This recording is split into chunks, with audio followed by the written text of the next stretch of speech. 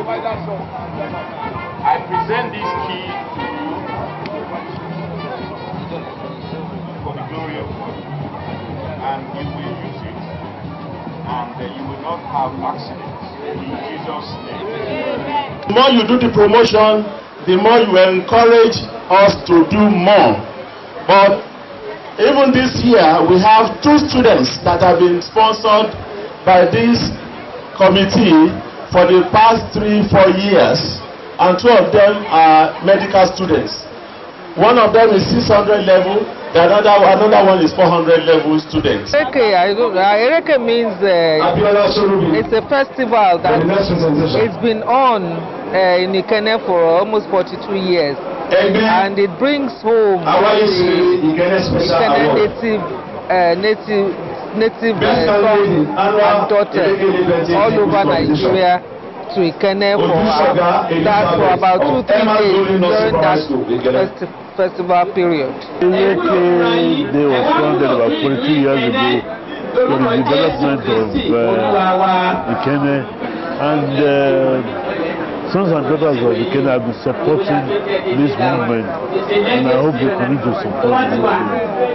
I feel so great, I feel so joyous, and I feel excited because I see a lot of Ikenne sons and daughters from everywhere. I saw a lot of people from London, a lot of people from the States, and they're all here, and we're all united and integrated and united.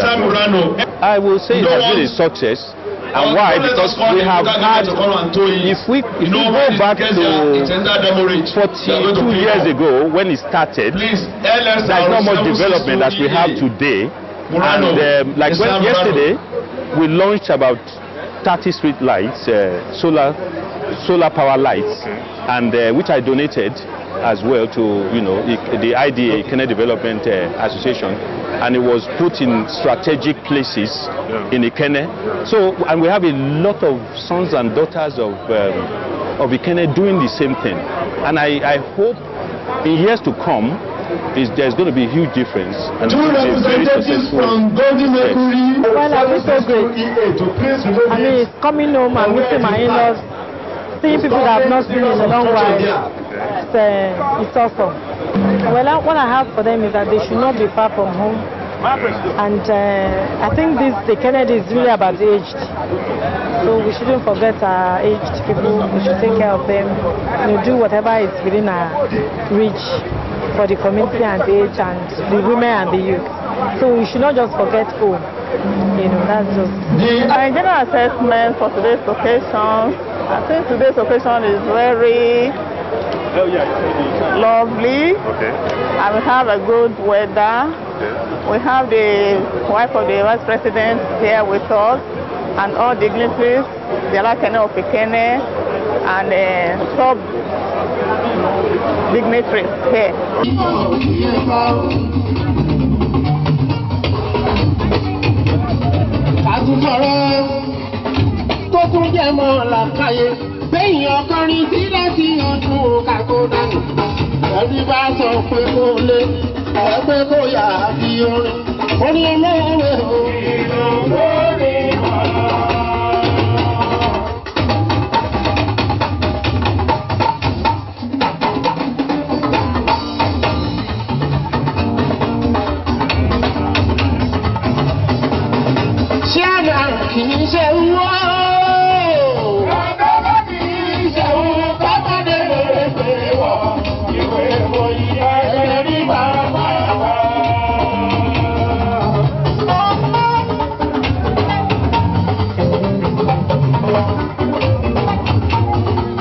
Otunba Segun Awolowo kì í ṣe owó.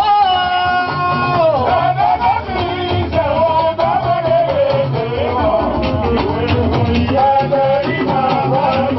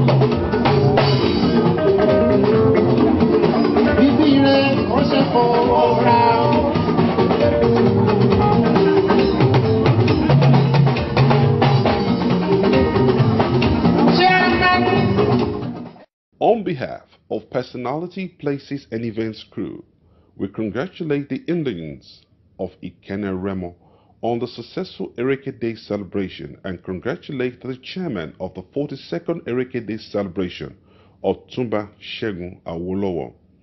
On the path of personality, places and events, it was a great experience for us to be part of the Ereke Day celebration. All about personality interviews. It's about showcasing your events, both social and corporate. Let's celebrate you and showcase your memorable events on Personality, Places and Events. We are here in Nairobi, Kenya. Personality, Places and Events in Atlanta, Georgia. We are in Dubai, the United Arab Emirates. Don't miss out on all the fun. Follow us on Instagram, Facebook, Twitter and YouTube, all at PPE Nigeria. For coverage or interviews, email ppenigeria@gmail.com. Personality, Places and Events.